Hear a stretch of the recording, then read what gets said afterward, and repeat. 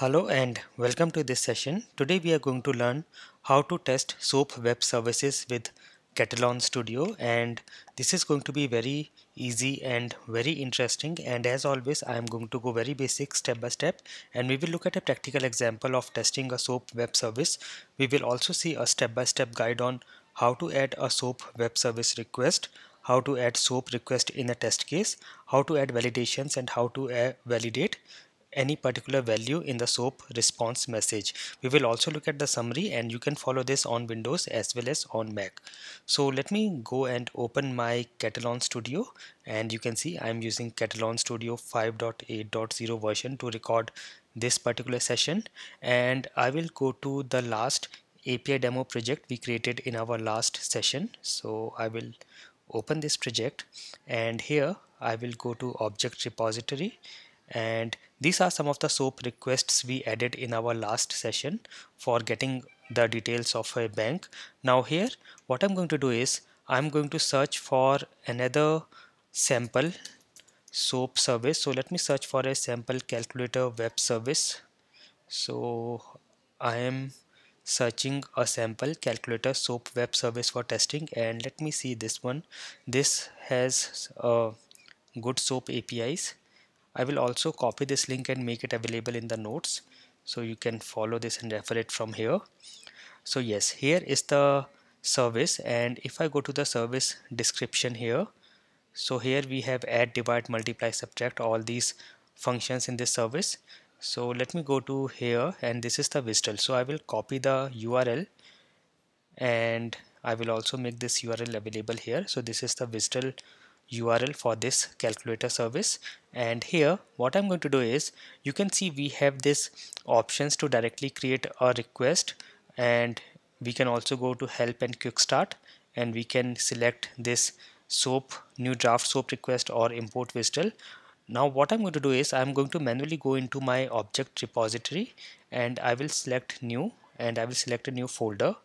I will create a new folder, and I will name this as calculator SOAP service. It is very useful if you create folders and give meaningful names to your folder so that it is very easy to identify. And here inside this folder I am going to create a new web service request for addition, and this is going to be a SOAP request, and this is the URL, and I will say, you can give some description which is optional, and say OK. So here it has created this request, and I can say click this load from WSDL. So this will give us all the options we have, all the services we have, and here I'm going to select add, and if I go to the request message, as of now this is empty, and what I can do is I can use the WSDLer Chrome extension that we have also learned in the last session. So this is a Chrome extension that you can add, and the name is WSDLer. Let me also show this again to you. You can go to apps and go to the Chrome Web Store, and then just search for WSDLer and add it to your Chrome. So you will get this, and whenever you will have a WSDL URL, this will be highlighted or activated. I will click here and I will click on add. Now also one thing that you should see here is when you click on this WSDLer, you can see this is for calculator SOAP 1.1, this is for 1.2. so this you can also see in your Katalon Studio. If you click this drop down, you can see we have SOAP 1.2 and then SOAP, so you can accordingly select from here. I have selected this one, which is the earlier version, and if you see here, here is the request body. I will copy it from here and provide it in the request message, and of course here we have to give the numbers. So let me say 2 and 4 here, and I will just run this from this run button, and let us see the output. So this is sending the request, and here we have got the result, and you can see we have got the output as 6. So here we can also add some verification or here, so I can add some verification statements, and you can see the snippets are here. So let me just add the status code, And also let me just say here I will say response body contains a string, and let me just say I just want to verify something here. Let me say I just want to verify this add result. So I will say the response body contains this particular string. So I will know if I have this add result tag, that means I have got some result. And let me just try to run this, and to see the verification log I will hit this drop down besides this play button and say test request and verify, and let us see the output now. So this is sending the request, and here we have got this and everything is successful. If I look at the verification log, you can see verification accomplished successfully. So this is working fine. Now you can add your SOAP requests in the same way under object repository, and then you can add this to your test cases. Now in the latest version or the version that I am using, here we also have this plus button where we can add it to a new or an existing test case. What I'm going to do is I'm going to do this manually first and show you. So I will just create a new folder, and I will say this as calculator tests. You can directly create a test, but it is always useful to create folders with meaningful names. And then I will create a test case, or I can again create a folder for addition, but let me just create a test case for addition. So I will, you can give some description and say okay. So here is our test. Now here you can see we have this option to add web service keyword. You can click here, and here you will get the drop down for all the web services keyword, and you can select the keyword. Also you can directly go to this keyword browser and go to built-in keywords, go to web service keyword and select your keyword. So for example, I want to select send request, and you can drag and drop it here as well. So even this will work fine, but we just want to, you can do it directly from here. So let me delete this one and let us focus on send request. So here you have to give an object, and the object will be the SOAP request that you have just added. So this is the request.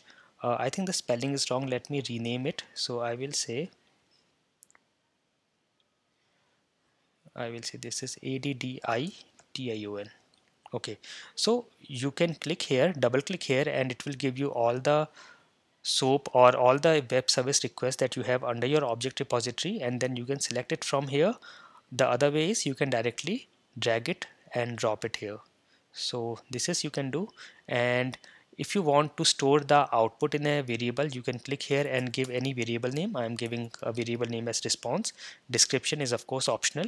And now this is our very first step, which is running our addition SOAP request, and it is storing the output or the response message in a variable called response. If I go to the script view, you can see this is how it looks like. I will just collapse this import statements, and you can see this is how it looks like. It says ws.sendRequest, and this is our request, and it is storing it in a response variable. So I can just save everything by pressing Command S or Control S on my keyboard, and I can run this. So this is my test case, and I will run this. So here you can see the progress, and you can see the logs at the bottom. And let us see, here are the logs coming, and yes, everything is okay. You can see the logs are here, everything is fine and running properly. Now let me make some mistake in the verification statement. So I will say here, let us say I am saying verify the response code is 201. This is this verification point should fail. However, if I go to my test and run this again, let me save everything, and here let me run my test again, and let us see the output now. So this is running our test, and here is the log viewer, and let us see the logs. Do you see it has still it is passing, so there is no failure. The reason is The send request keyword will only send the request and get the response. It will not check for any verification point. If you want to also check for the verifications that you have added in the request, we have to use another keyword, which is send request and verify. So this is the keyword that we have to use. So here again I will add this object, which is our addition request, and let me store the response in the variable here and not in the first step. So now first step should pass and second should fail. So let us verify it by running this again. And yes, this is running. We can see the logs here, and yes, the first is step is pass, and here yes, you can see the second step is fail. So here you can see send request is pass, but send request and verify is failed because of the verification point, and you can see this is the reason. So this is the reason, the verification status code. We were expecting 201, so you can see here it was expecting 201 but we got 200. That is why there is a failure. So let me correct this here.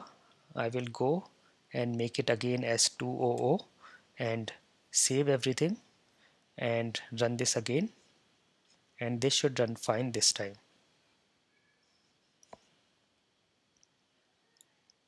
So here are the logs. So yes, you can see the logs and everything is successful. We have the first step send request and the second step as well successful. Now what we are going to do is, until now we have just ran our request but we have not yet verified any values in our response. So for example, you can see in the result I am getting this value, which is the add result 6. So I can also verify this particular value. Now if you go to your SOAP request and you go to the verification tab and go to show snippets, you will see some snippets for this. For example, we have response body JSON value check. So this is something we can also use for a XML body. So here you can see we are using verify element property value and the variable that has the response where we have stored our response, and we give the location of that particular value or the particular parameter. For example, here we have add result, so I can say here the value is, the location is add response dot add result, and then what we want to verify is 6. Now to get this XPath you can use some help. So I have some examples here or some URLs here. So if I go here, this is one good URL. You can go here and here you can find the XPath from a XML message. So here you can just insert your XML and then generate an XPath. So for example, I will copy my response message and put it here, and then it says to generate an XPath, place the cursor in the text attribute or element you want an XPath to. So here I want for this add result, I will just click here and you can see it has given us the complete XPath for that particular tag or element. Now in Katalon Studio you may not be able to use this directly, so here there is another link that will be very helpful. So just go here, all these links will be available in the notes of this video. So if I go here, you can see how to handle response messages, and this is how you can locate an element. Here we have some examples that you can see how exactly you can create a JSON path or an XPath. So for example, here for contact number you can do something like this: get employee response dot employee dot contact dot at number. So here we start like this. So this will be very useful, you can check that. And here you can also use this in keywords. So for example, if I go to my test case and if I go to the add web service keyword and I go to the drop down, you can see verify element property value is here. So here if I have to use this, I will have to, in the input I will have to first say what is the response variable. So here I have stored my response in the variable called response, then the locator, and the locator in my case is add response dot add result, and then the value that I want to verify, which is 6. So this is how you can use this. And if I go to the script mode, you can see this is how it will look like.